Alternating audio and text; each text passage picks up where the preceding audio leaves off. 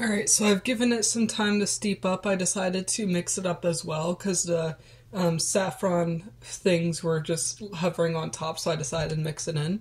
And the color is actually a little different compared to just the tea itself. So let's see how it tastes.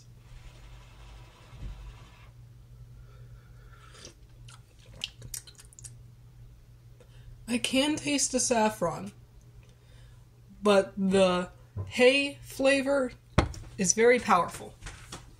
So let's add in a touch of milk.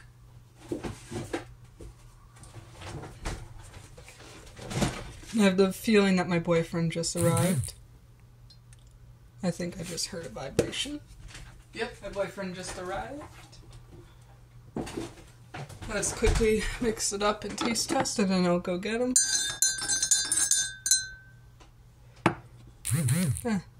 Saffron leaf came out. Now it's looking like a coffee. Oh wow, that's completely different than what this tea looks like. A lot better.